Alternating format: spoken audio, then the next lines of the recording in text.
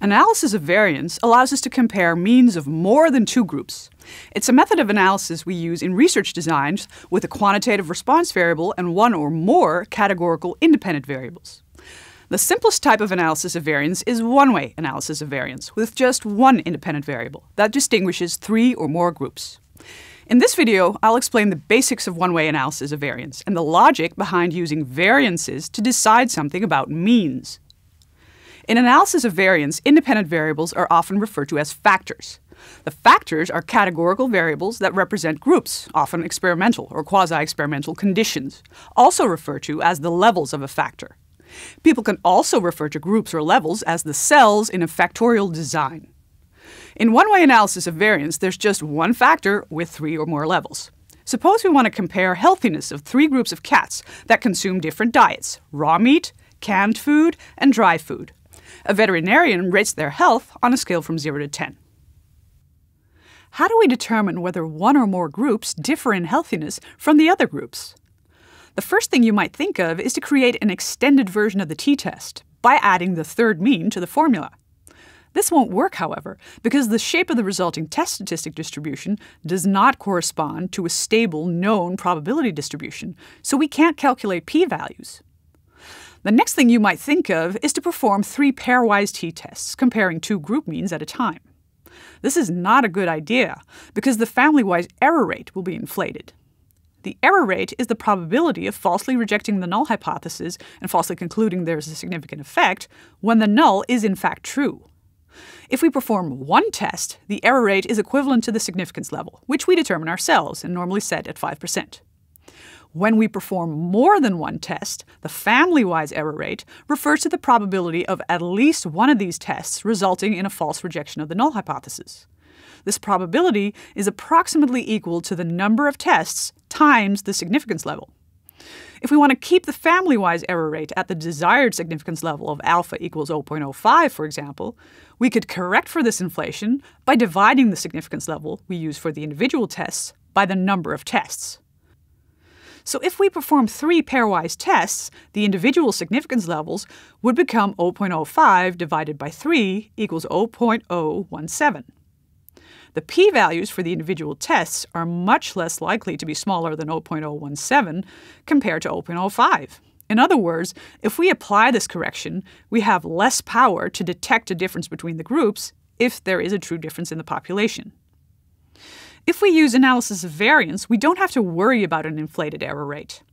Analysis of variance allows us to decide whether the groups are samples from the same population distribution with one and the same mean, or whether they're from different population distributions with different means. It does so by comparing the variance in the response variable between the groups with the variance within the groups. How can variances tell us something about means? Well, it works based on an assumption and a trick.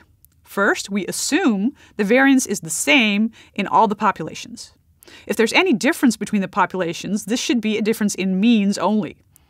The trick is to estimate the population variance in two different ways. The first method will always result in a fairly accurate and precise estimate of the population variance, whether the population means are different or the same. The second method will produce a fairly accurate and precise population variance estimate if the means are the same, but it will overestimate the population variance if the population means differ. So we can detect a difference in means by observing a discrepancy between the two estimates of population variance. The first method, that's robust whether the population means differ or not, estimates the population variance using the within-group variance, the variance within each group averaged over the groups. If the group sizes are equal, the formula for estimating this variance is very easy. The variances are added and then divided by the number of groups. If the group sizes differ, we employ this formula, calculating sums of squares in each group. The second method, that is not robust when the population means differ, estimates the population variance using the between-group variance, the variance of the means. If the population means are the same, we still expect to find some differences in the sample means. More population variation will generally result in more variation in sample means. So, although it's not a very efficient way of estimating the variance in the population, The variation in the sample means can be used to estimate the population variance. However, if the population means differ, this will result in additional variation in the sample means, resulting in an overestimation of the population variance.